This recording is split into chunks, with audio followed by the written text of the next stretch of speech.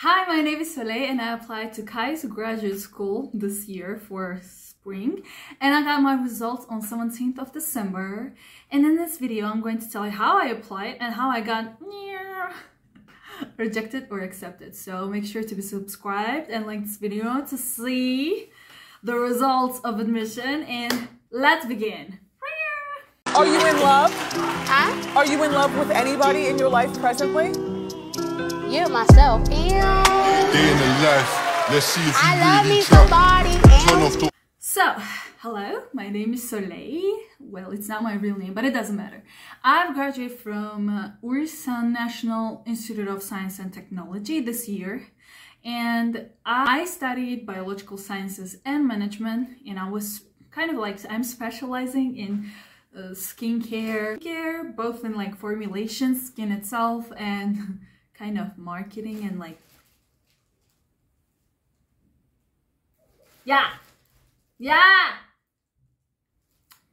and management.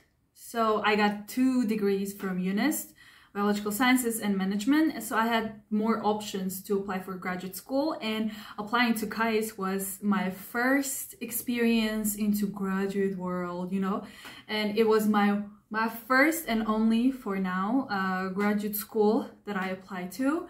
And of course, I knew about admission process, but I didn't know exactly some specific parts, because KAIST is an academy. It's like science academy, so it's everything research based. Yeah, so if you want to be a doctor, like, you know, work in a hospital, it's not a best place. And when I was applying, I wanted to apply for biological like studies like related to skin, but unfortunately I couldn't find any research lab in KAIST that is related to skincare, like skin or hair, like, you know, dermatology. So I was kind of like upset, because I really wanted to do, like, I want to specialize in this field, but I really wanted to study in KAIST since 2015 actually. And I searched more and I found out that they have another campus. So basically, apparently they have 2 campuses, and I didn't know about the second one. First one is in Daejeon, the original one, and the second one is apparently in Seoul, and it is all about like business, management, technology, AI. So I thought, wow, I have a degree in management, so I could apply for business school since they do not have any research lab related to my field.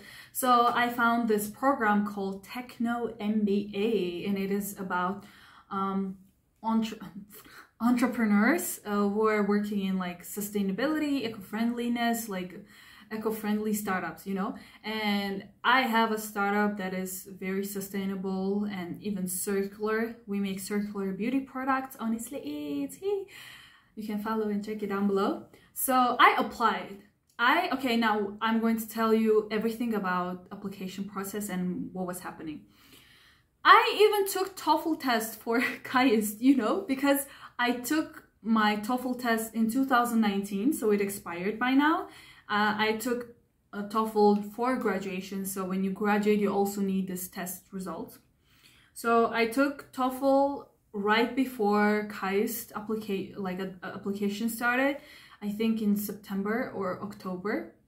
Yeah, I think in September I took it, and I got results that are required. I think it's more than 85, and I got it, more than 85. So I did that, and I begged for, oh my god, I begged for recommendation letters. You need to have 2 recommendation letters. You need to have a TOEFL test, and then you need to submit some other papers. So I did my TOEFL. I begged for recommendation letter, one from my advisor from UNIST, Professor Mitchell Roberts. He was my advisor for 5 years, and he got tired of me, definitely. And he has written a lot of recommendation letters for me, like for scholarships and some other programs. And I was a little bit embarrassed for asking too much, but then I was like, but you're applying for graduate school, who else are you gonna ask? Because that's the only person in the whole UNIST who knows you and what you've been doing for 5 years in the school. So I dared and I asked, and he wrote a good letter. I mean, I saw it. You shouldn't see, but then he sent me just so that I could, I don't know. So I saw it. It was really good. I actually got motivated by the letter that my advisor wrote. I was like, wow, I'm cool. I'm super good. Like, it gave me extra motivation to apply and to continue doing what I'm doing, like my skincare startup.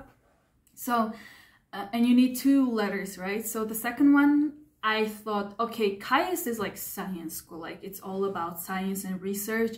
But since I'm applying to business school, KAIST has business school, then maybe I should get the second letter from business related recommendator. And since I am applying for a business school, it should probably relate more to business, like the person who's writing a recommendation letter. So I begged. Okay, I say beg, but then I don't, yeah, I was desperate. So I asked my employer. I was working in Korean skincare company, XSY. I think now I can say it because when I was a student, I couldn't say it. It was not illegal. It was illegal. Now it is legal because I have graduated. So I asked for a recommendation letter from my boss. She is the CEO of XSY. So basically, she's the owner, and she wrote a recommendation letter, but then things got wrong because when you apply to KAIST, they have specific application process, like admission process for recommendee.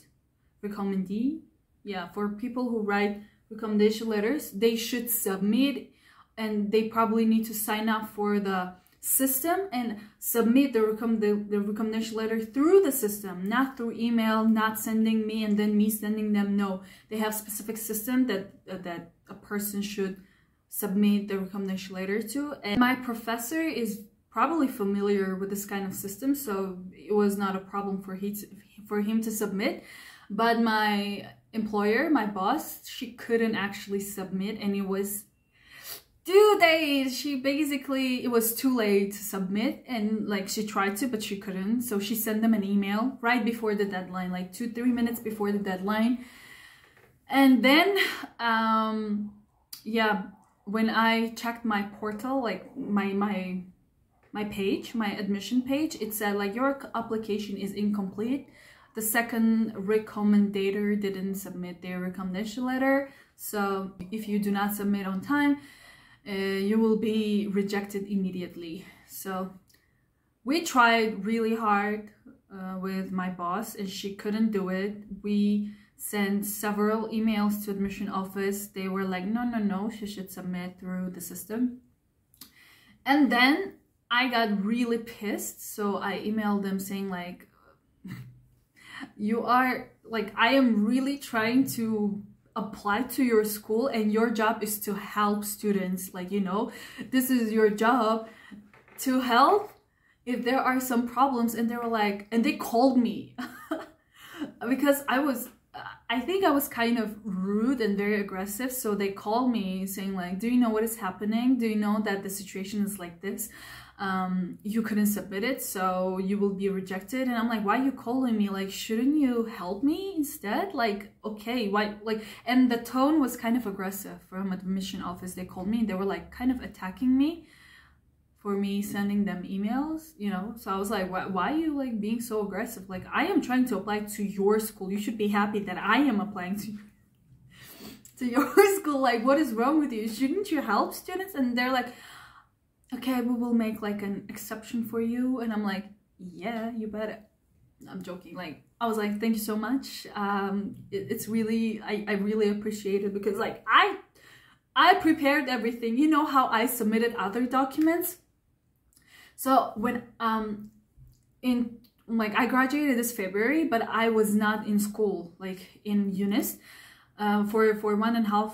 Yeah, from 2020 I was in Seoul, so I was like studying online and getting my diploma. The school sent me my diploma right before I was flying back to my country, and they didn't send me any of my transcripts. And when I came back to Tajikistan, I couldn't access my portal, my UNIST portal, to see my transcripts from my undergraduate school, and I couldn't access because of like location. So in order for me to send my transcripts and some kind of certificates from school, I asked again, I begged for Tajik students who are studying there to kind of like, I gave them my password so they know my GPA, they know all of my grades, they even know the results. They probably saw the results of my admission first before me. So I begged them to print out my transcripts, my certificate, my GPA and stuff like that, and send it to KAIST admission school, right? And I also had my other documents, like my passport, copy of my passport, copy of my mother's like other documents that are required. I had them in somebody else's dorm, so I asked them to send my documents to another person who will send everything to KAIST admission. So it was really tough and very like irritating period for me to apply, and I did. And I received the results December 17th. So right before the results were like going out, I had really important meeting. It was really important, so I had to have a good mood, you know. And I was like, okay, I'm gonna get my results and be like, oh, I'm so happy I got accepted. But no, the reality is that I was rejected. Yeah, yes, I was rejected. At first, of course, I was like sad. But since I had a meeting, I had to like, you know, consume all of my sadness and kind of concentrate on my really important meeting. So I kind of like let it go. Basically, when I get angry or sad, I need some 2-3 days to kind of come up to my senses. After 2 or 3 days, I was kind of shocked. I'm like, I'm so qualified. Don't get me wrong, I am confident. Maybe I am overconfident, but I think, except for my low GPA, which is really low, believe me, I was like, there is nothing else that could stop me for being accepted to KAIST, even though it's like top 10 school in Korea and maybe even in the world. So I was like, I emailed them on 17th, we got results, and since I was sad, usually when I'm sad, I consume, like, I overeat and then I overwatch movies. So on 18th, I went and I watched Spider-Man No Way Home. It was amazing. Actually, it's not a spoiler because the movie was really good. So I kind of like released all of my sadness. And in the movie, Doctor Strange was like, when you know, when those kids, the Spider-Man and his friends applied to MIT, they got rejected. So it really hit me hard because I was also rejected from KAIST, which is kind of MIT of Korea. And Dr. Strange was like, did you like talk to admission office? Did you email them asking like if they can give you like second chance or something like that, he said. And I was like, just like Spider-Man, I was like, no, you could do that? And he was upset. I mean, he was really angry, and I was like, oops, now I need to email. So I waited for like 1 more day because it was Sunday. So I emailed them like saying this kind of things, and I was like, maybe there was some kind of mistake. Maybe my recommendation letter that was not in the system was not accepted. Indeed, even though they said that they will accept it, maybe this was the problem. Yeah, I know my GPA is low, but I don't think that's the main issue of me not being accepted. Like, my GPA is really low.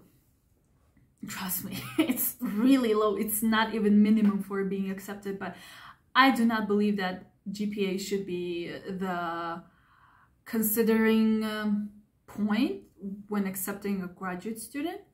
So I emailed them. I emailed to the principal and admission office, and I received a reply after a day. And now I know why I was rejected, and this is a key for being accepted to KAIST. For anyone who's applying or who is going to apply for KAIST graduate school, you should really know this. This is apparently the most important point, the key point when applying to graduate school, even to business school in KAIST or any other like academic research-based school in Korea? Are you ready to know the answer of why I was rejected? Is because, you guys, I was rejected because I didn't apply to a lab. Yes, I really wanted to apply to a lab, but related to skin, like biology, but I couldn't find. That's why I applied for like business, which was related to sustainability, which I had a startup. So I thought I do not need to apply to a lab because I have my own kind of lab. Yeah, so they said, hello, dear Muqaddas Rahmanama, me. We accepted your recommendation letter, and if you really want to study in KAIST, because I mentioned that I really want to study in KAIST, they're like, if you really want to study in KAIST, you should find a professor and join his or her lab.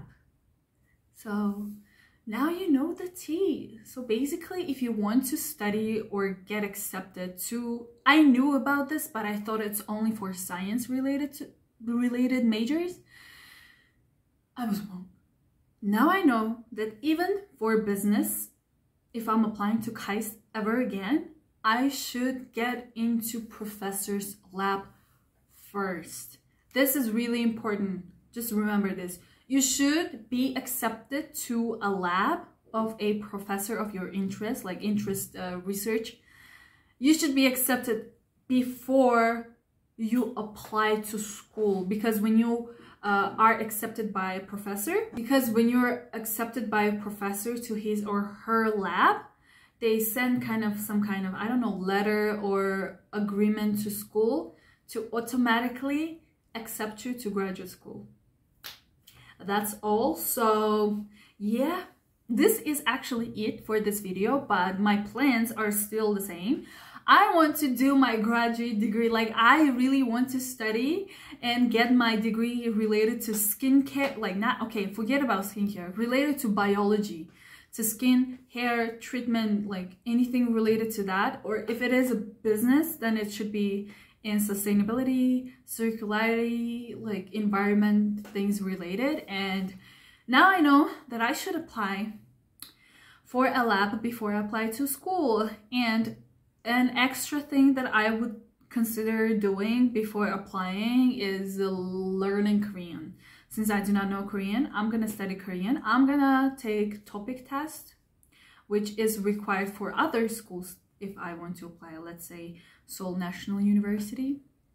So I'm gonna take TOPIK test, learn my freaking Korean, because if you are going to work in if you are going to be in a lab of Korean professor, who will probably have Korean students, who will probably speak Korean most of the time, you should probably know Korean. That's my logic. It's better to be prepared than not, you know.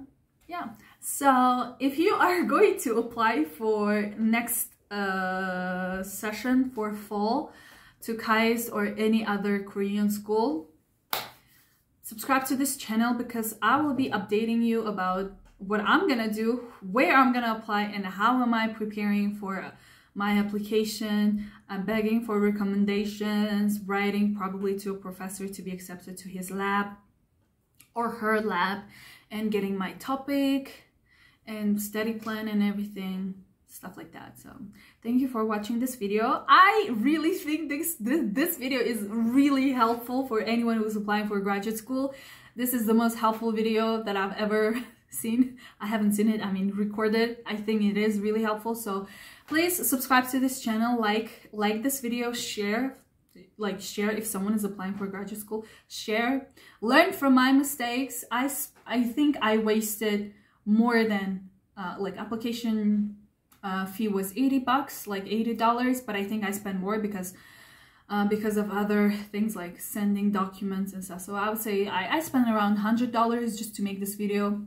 Joking, just to let you know, Thank you for watching and subscribing. See you on the next video. Bye, and good luck with your application. Bye.